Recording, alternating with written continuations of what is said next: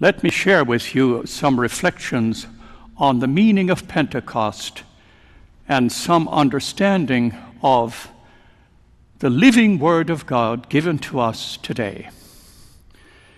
It's the Feast of Pentecost. Pentecost, that word comes from a Greek word meaning 50th. And the book of Acts, the Acts of the Apostles, our first reading today from chapter 2, tells us Jerusalem was crowded with people. The reason being, this was one of the three great feasts of the Jewish people. You have Passover, this is Shavuot, which is also called the Feast of Weeks, 7 times 7, 49. On the 50th day, you have Shavuot, a great feast for the Jewish people. That's why it was crowded. The third one is called Sukkot, and that appears in the fall.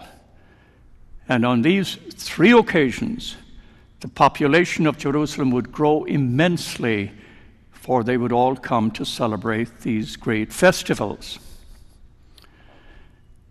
The second thing, by way of background, is I'd like to talk about exegesis for a few moments and then go to the teaching of these readings. They speak, and everybody hears in their own language. There's a huge amount of commentary written about that. Let me tell you what I think it means. It means when you hear the Word of God, the inspired, living Word of God, it speaks to you wherever you are in your life. You will hear the Word of God in your own language. You're young, you're elderly, you're married, you're divorced, you don't go to church, you're gay, you belong to that community, whatever your color, whatever your station in life, wherever you find yourself in life, the Word of God, spoken in the power of the Holy Spirit, you will hear in your own language.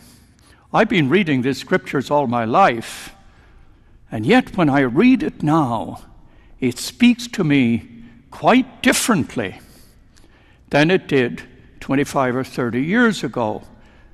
The Word of God speaks to me in the place in which I find myself. The Word of God is alive. The second point out of these readings is when Jesus comes to his disciples, it's not the 12. In John's Gospel, the 12, I can only find one mention of the 12 in the Gospel of John, and that's in chapter 6. You know, the other three Gospels name the 12, but not John. John gives very little attention to the 12. It's a group of disciples, and he greets them with, "Peace be with you."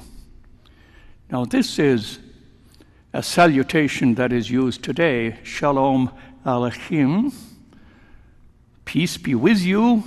You will hear it if you go to Jerusalem today. All the people will greet one another in this way. So Jesus, however, if you read the 14th chapter of the Gospel of John, Jesus speaking at the Last Supper to his disciples, he will say, "My peace is my farewell to you. But I do not give peace to you as the world gives it. I give you a peace which the world cannot give you. I give you a peace of soul, something deep inside yourself. I give you a harmony inside yourself that the world cannot give. Money can't buy. Prestige, success won't give you the peace that I can give you. My peace I give you. Do not be anxious. Do not be distressed," he says. "I give you my peace." And now, in this Pentecost remembrance, Jesus comes to his disciples and he greets them with, "Peace be with you," a peace which the world cannot give. It's a peace of soul. And unless we have the peace inside of us, we will not have peace in our families, in our communities, in our churches, in our country.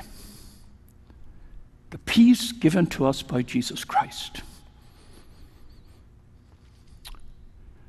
So let me talk a little bit about the teaching of this. In the 4th chapter of the book of Genesis, the first book of the Bible, in verse 16 and 17, there's a story that you will remember. Cain murders his brother Abel, and he appears before the Lord, and he is banished from his land. He has to go away from the Lord now, and he goes to what's called the land of Nod. Well, that's not a territory in biblical language. That's the place of nomads. He will wander now. The land of Nod is east of Eden. He goes to a place east of Eden. John Steinbeck took this and titled what he called his greatest book.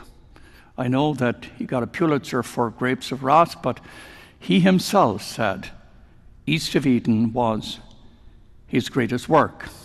And it was very personal to John Steinbeck because he had 2 sons. And the story of East of Eden, of course, is about 2 generations of a family, the Task family, and each generation successively 2 sons.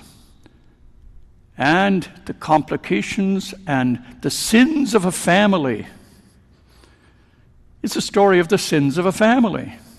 The conflict, the rivalry, the upheaval inside a family, passed on from one generation to the next.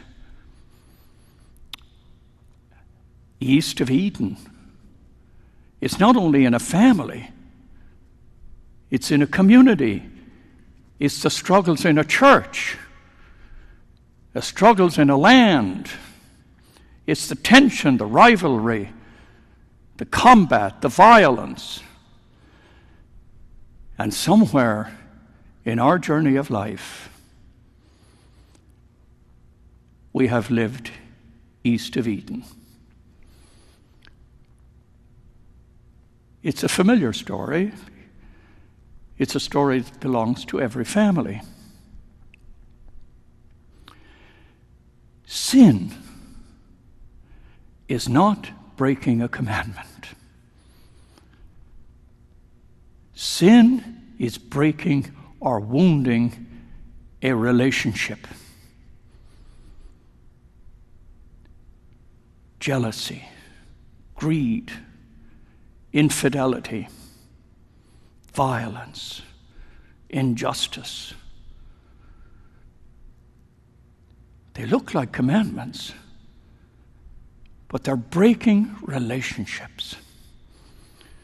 Jealousy, envy, gossip, judgment, divisions. Look at your own family. Consider for a moment if we're not east of Eden. We are told when a family gathers, or we are gathering these days, don't discuss religion or politics. Well, why not? Because we're so arrogant, we're so overwhelming, we're so insistent, we're so demanding of having the last word. We're east of Eden. This is where division happens. We don't listen, we don't understand, we're not patient. And when that happens, in a family, in a church, in a community, in a country, we are east of Eden. So what happens when we look deep inside ourselves and we discover this division, this conflict inside ourselves? And we pray and we listen to God's word and we seek peace. We seek peace inside of ourselves.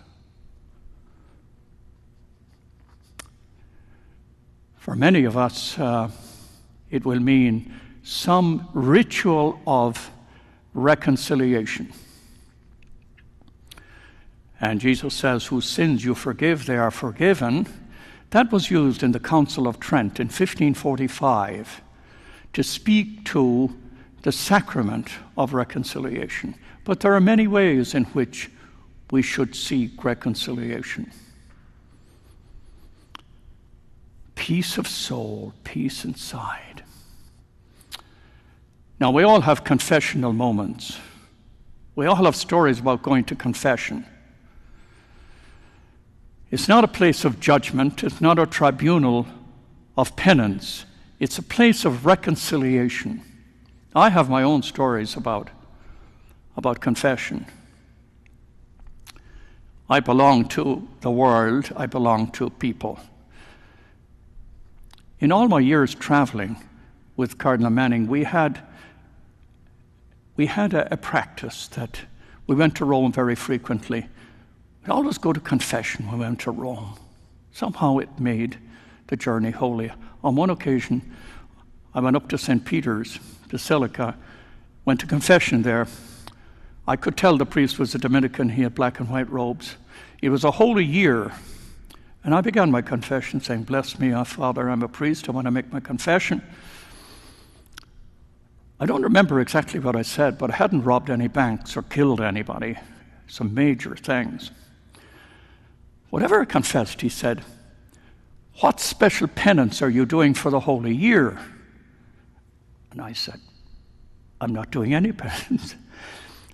Well, he upbraided me. He gave me a lecture. And for my penance, he gave me 3 times the Stations of the Cross and 2 rosaries. Well, when I came out of that confession, I was not at peace. I was worse after the confession than I was beforehand. And I remember the next day, I was having lunch with Cardinal Manning and some important official at the Vatican. And I said to this Archbishop, you know, that priest, that fellow down at St. Peter's, that Dominican, he's got to go. Because he's going to hurt people. It's a place of reconciliation. It's a place of peace. It's a place where somehow I will feel the peace of Christ. You know, when I hear confessions here at Holy Family, when the children come, coming to Christmas or Easter or preparing for First Communion, they sit here in the sanctuary and they sit opposite me, talk to me. Say, what would you like to ask Jesus to forgive you? And typically a kid will say, I was fighting with my brother.